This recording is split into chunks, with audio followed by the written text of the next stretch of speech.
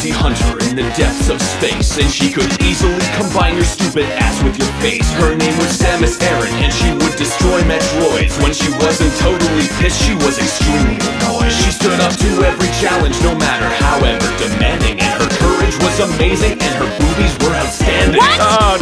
Nothing. I was just saying that you're brave. Okay, hey, look over there. It's great.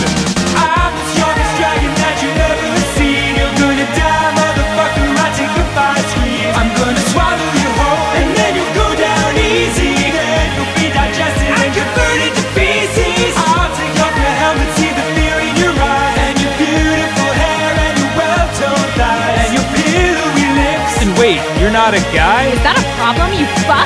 No, prepare to die!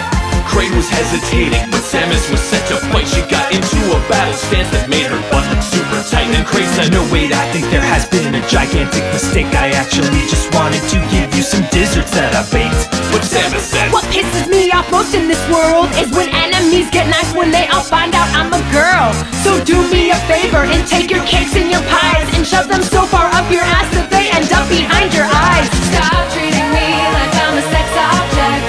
Mother brain's a woman, but she gets respect.